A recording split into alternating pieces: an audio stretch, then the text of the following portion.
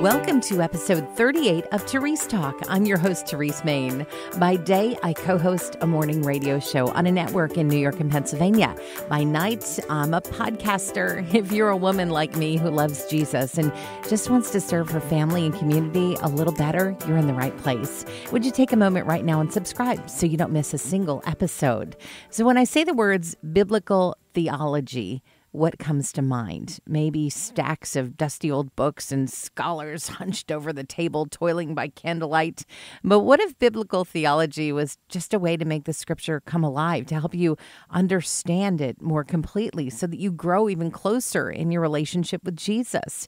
Nancy Guthrie is an author and a Bible teacher who'll be spending this fall helping women all across America learn how to study the Bible better. And if I'm honest right now, I'm a little bit overwhelmed with the idea that you're a biblical theologist. Well, yeah, don't be. I mean, it sounds like an intimidating term, and it just doesn't have to be. Is it like eating an elephant, just one bite at a time? That word theology, I think, because we think of that as being a very academic study, I think that maybe intimidates us. But, really, theology is just the study of God. And so anyone who says they're interested in God, anyone who says, I love Jesus, they're already doing theology, because you're thinking about who is he? If you love him, you're thinking about who is he? Now, that term biblical theology, there is a bit of technical stuff to it. I mean, there's all different kinds of theology. There is historical theology, which is simply the study of what people have believed throughout history about God. There would be systematic theology. And I think that's what most of us are used to if we've studied any kind of doctrine, because when we've done that, we have looked at what does the Bible have to say about sin, about judgment, about holiness, or whatever. All right. So what biblical theology recognizes that the story over the course of the Bible, from Genesis to Revelation, tells one cohesive story about what God is doing in the world through Christ. And it also recognizes that the divine author of this book, the Bible, has written into his book a number of significant themes. And that when we understand these themes and we see how they develop through the story of the Bible, it helps us to get the message that the divine author intends for us to get. So this idea of biblical theology, it's simply the study, understanding the Bible as one story and what the major themes are of the Bible. So basically, we just have to learn everything about the Bible, and then we'll be all set and ready to go. Well, I mean, that's the goal of our lives, isn't it? It is.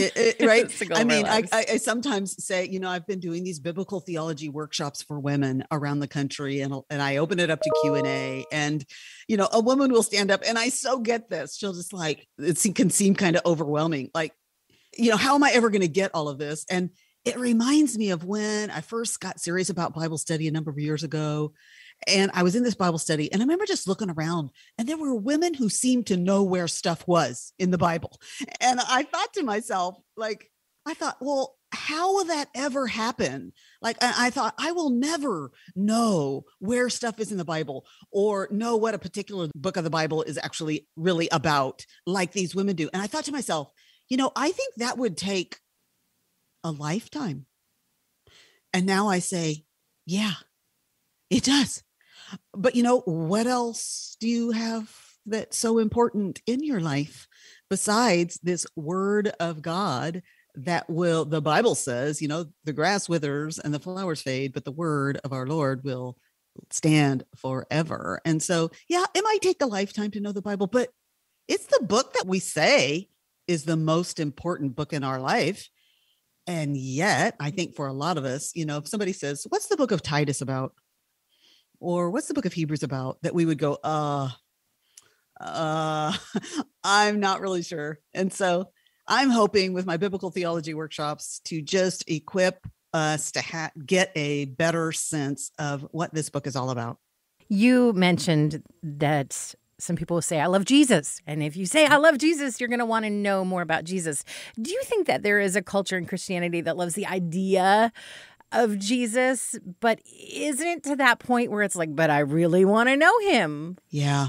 If just think of it like of a relationship with a person. I mean, any person that we say we love, we're driven to know them. And it's because we've invested some time and effort in knowing who they are and how they are and what's important to them. So a lot of us might will say, yeah, I love Jesus. And it doesn't make sense then that we would say, but the Bible doesn't really interest me. And the truth is we probably wouldn't say it, but we say it with our actions when we ignore it. And so to me, the Bible and prayer is this mechanism that God has given to us so that we can know him. So we come to the Bible anticipating actually that he's going to talk to us. And because it's his word and we want to know him, we want to understand what's his heartbeat, what's really important to him. Because if I love him, I want that to be important to me. But then we don't want it to be a one-way conversation where we're just hearing from him, which is, I think, sometimes the case. I don't know if it's like this for you, Terese, but I can read the Bible, but then I've got my prayer list, the stuff I want to talk to him about. And so far better is that I would listen to what he has to say to me in his word, but then I want it to be a two-way conversation. So simply, rather than turning away from the Bible to then just talk to him about what's important to me, instead, if I want to really have a relationship with him, I stay in that word with that word open and I talk back to him about the things that are clearly important to him and make that then the substance of my prayer. And that's how we develop a genuine love relationship with Christ. When there's something that's kind of amiss, I find that if I stop and I pray, open up the word, pray some more, put on some worship music, really begin to surrender my heart to God, so many of those things are suddenly not big things anymore. And it really isn't rocket science. Why is it so hard for us to do? I'm with you. Like, it sounds like the canned answer.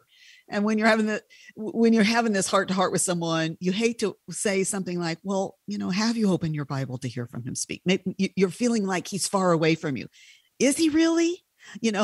Or is it that you haven't really been seeking to communicate with him? But, I love this term. I don't know if you've ever heard it, Terese, the ordinary means of grace. And what the ordinary means of grace are these things of the preached word, the read word, prayer, the sacraments, fellowship with other believers. I mean, these very basic things. And the fact that we call them the means of grace, these are the means by which we experience the grace of God in our lives. And the flip side of that coin, I suppose, is that we can't really anticipate that we will experience the grace of God in our lives if we're ignoring all of those things. It's really rather basic, but we're just so bent to try to find the answers to our questions, the sense of, resolving difficult situations, difficult feelings, experiences, relationships. We're always looking to the world to try to find answers and soothe the pain of some of those things. And yet here we've been provided with this means of grace, the grace we desperately need in the midst of difficult circumstances. But really, that's been happening since creation. I mean, always looking for another. Let me just find means, right the other way, the quick way, the my way of being able to make something happen, and we tend to always go toward that. If we could, for a second, talk some about ladies' studies, which I will be honest with you, I am not a fan of ladies' studies, ladies' conferences, ladies because so often it is fluff.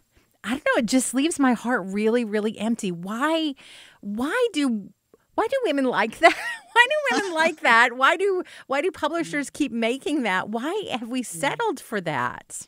Well, you've opened up a big old can of worms. Sorry. Yeah. Well, the first thing I have to say is if you or any of you listeners are able to come to the Biblical Theology workshop I'm doing in Rochester on September 17th and 18th, I promise you're not going to think fluff.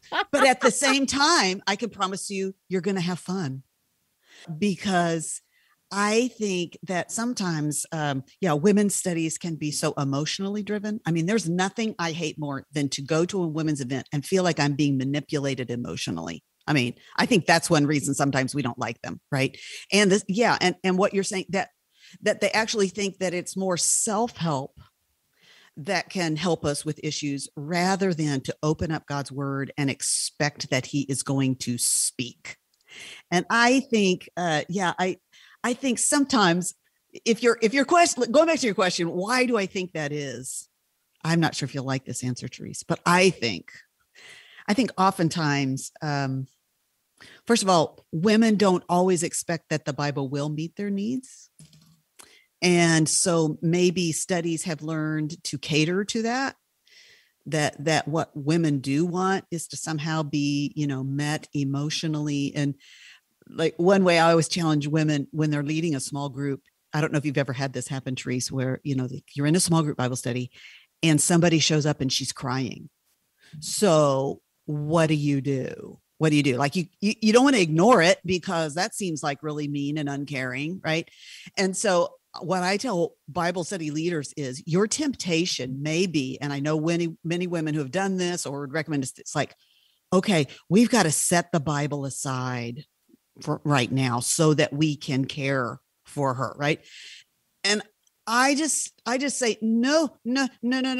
So you acknowledge, we see that you're sad and we're going to have a time of prayer for the end. And we're going to pray for this. But, because we believe that the Bible is what we all came for and what we most need, we're going to trust that no matter what passage we are in today, that the Bible is going to speak to your deepest needs and meet whatever deep need it is you have right now. So, hey, everybody, let's open up the word and work through it. And at the end, we're going to pray for our sister so-and-so, because I mean, hasn't that been your experience sometimes? Like something's really difficult in your life and you show up and you see what the sermon is about and you think to yourself, like, this has nothing to do with what's going on in my life. But then it meets you. It speaks to you. And that's because the word of God is living and active, and it's sharper than any two-edged sword. And God uses his word to do a work in our life, which is what we desperately need. So I'm just done with women's studies that are going to be just, emotional or whatever. And, I've written a number of studies and it makes me so, so happy, Terese, when I get a letter from someone and they say exactly what you said about women's studies. And like, I'd given up on this. I want someone to treat me like I have a brain. And when I found your studies, I did a series of 5 Old Testament studies called Seeing Jesus in the Old Testament. And they all send women really into the scriptures to see Christ in the whole of the scriptures. And so it just makes me deeply happy when I hear someone who says, I was just done with that. I came and it helped me. And actually my experience was I kept saying to myself, wow, I've never seen that before. I think women have minds that they want to be making fresh discoveries in the scriptures about the person and work of Christ, not about their own psyche or emotions or experiences. And when that happens, that's when we get hooked on real Bible study. Can you tell me the first time you had one of those, oh, I didn't realize that about the Bible moments? Well, like one that comes to mind to me. I mean, I can see where I was sitting, in church. We had a new pastor and he was talking. So, most of my life, I grew up with an understanding of what the Christian life was all about would be, I make a decision for Christ and I try really hard to live for him. And then I go to heaven when I die.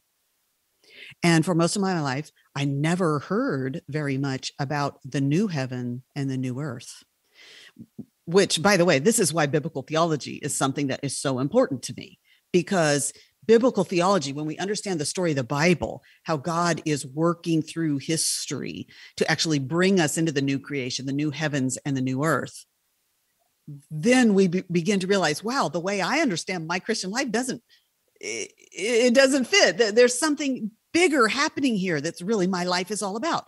And so when he just began to talk about a new heavens and a new earth, and I began to think about the implications for me.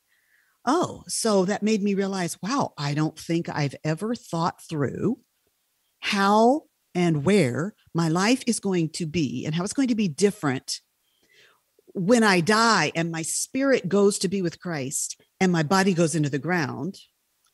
And then after Jesus returns and there's a resurrection and he resurrects my body, I had never thought through, Terese, well, then where is my life then? And what is my life then? Because then I'm going to be no longer spirit with Christ, body in the ground.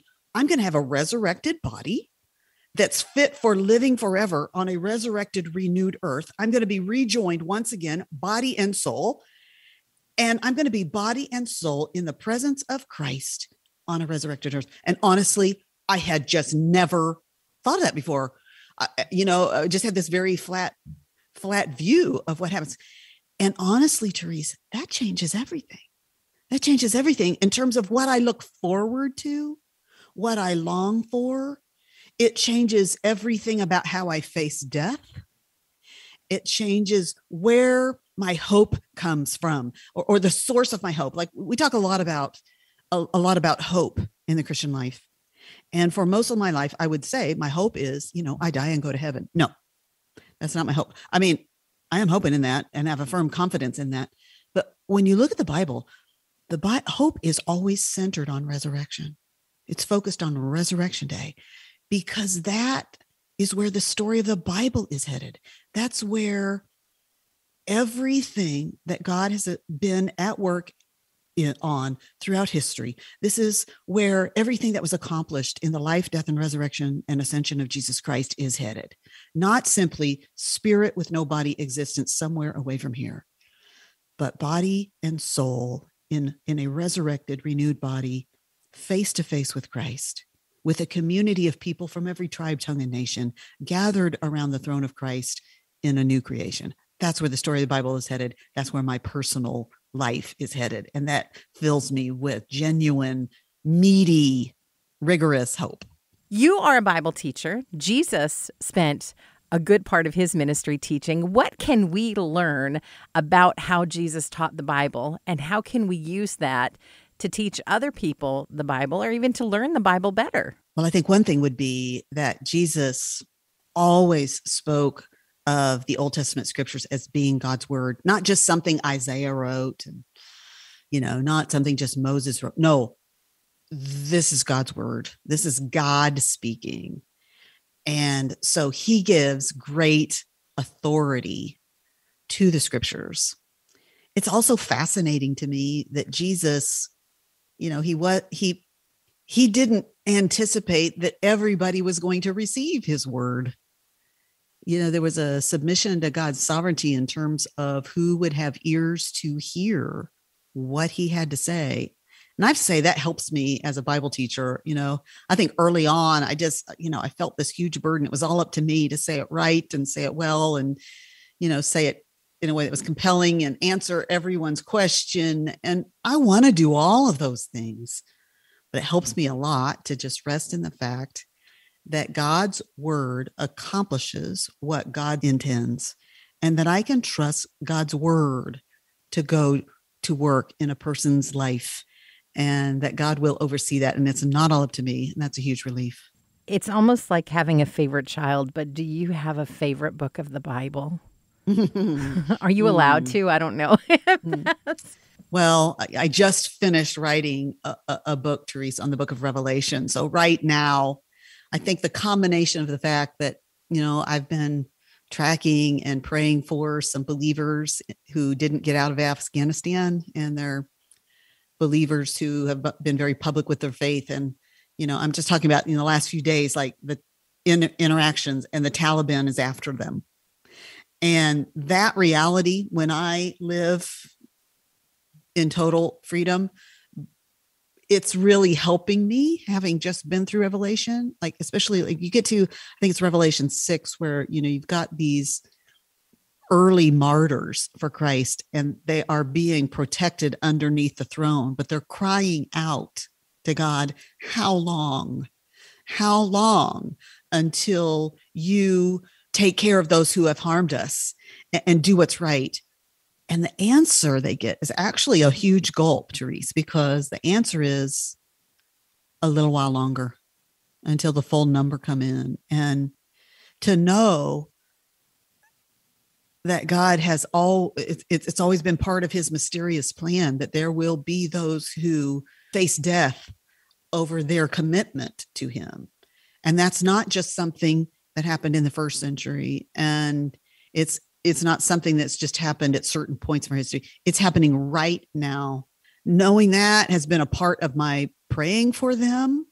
It's opened my eyes, I think, in my comfortable, yes, we're going through difficult times in America, but we're not facing being hunted down, right? To perhaps be executed solely because we say that Jesus is Lord.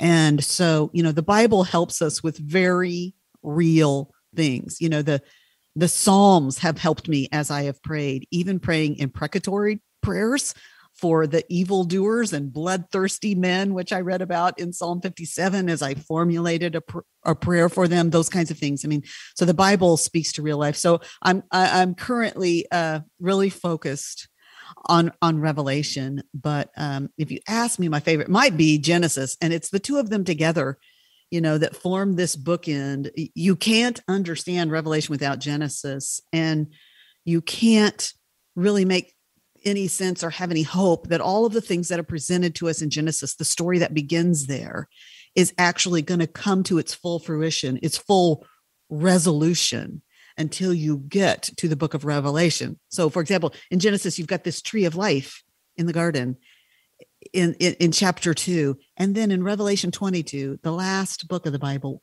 once again, there we see the tree of life, except now it's on both sides of the river. And there's not just one kind of fruit, there's 12 kinds of fruit. And then not just one crop of fruit a season, but a new crop of fruit every month. And of course, that's symbolic language, is speaking to us about the abundant of the greater garden, or what I like to call Eden 2.0, when we finally enter this far greater garden where we're not going to have the potential of falling into sin. Revelation 21 says nothing evil will ever enter it. Revelation 22:3 says no longer will anything be accursed. That curse that came into the first garden is going to be gone for good when we enter into the new garden. And so to see how the Bible puts these things together in a complete story, that's where my love of biblical theology comes. It's funny that you mentioned Afghanistan. I was going to bring it up, but I wasn't going to. I would just happen to be in Romans 12 that day. And as you hear this scripture and here's Paul in this place, and he says, bless those that persecute you. And I was like, whoa back.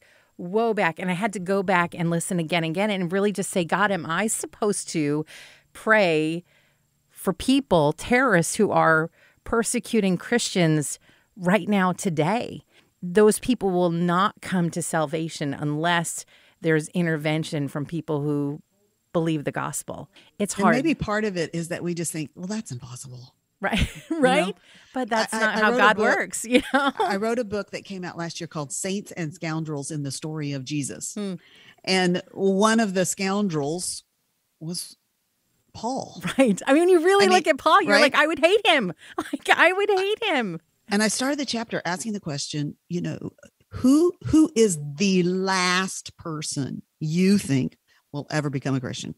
Because I think in the first century, if you had asked anyone in the church, who's the last person you think will become a Christian, they would say Saul of Tarsus. That guy. Right. Yeah. And why? Because he was doing exactly what the Taliban is doing in regard to my friends right now. I mean, he had the letters of permission. He was headed to Damascus, and he was going to go house to house. Right. He was going to bring people back in chains. And if they died along the way, well, no problem to him. And so, I mean, and what happened? God Christ revealed himself to him. He actually saw the risen Christ on that road to Damascus. And he repented of his sin, and he put his faith in Christ, and it can happen. And so, we pray for that. We pray for protection for those we love. We pray for evil to be dealt with, and we trust in knowing that God will deal with that. But I guess here's the humbling thing for me, Terese. I realized, I was at once an enemy with God. And I deserved nothing less than any enemy of God deserves. And then we read in Romans 10 that when we were enemies with God, that he died for us and he brought us to himself and he's made us now his friends. And that is a miracle of grace that we don't deserve. You can find out more about Nancy Guthrie, her upcoming workshops, and the book she's written at nancyguthrie.com. On our next episode, Nancy will share about the profound loss of 2 of her children as infants and what God revealed about grief. If you or someone you know is struggling, be sure to download episode 39 on Tuesday morning. Did you enjoy this episode of Terese Talk? Be sure to subscribe so you don't miss a thing. And if you really loved it, consider making a gift to Family Life, the ministry this podcast is a part of. Just go to familylife.org and find out more about what we do.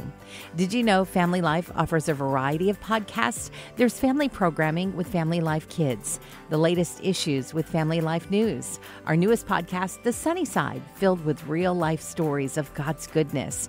And if that makes sense, a Family Life original podcast where they talk about what life is really like as a Christian in your 20s. They're all free and on demand at familylife.org/podcast.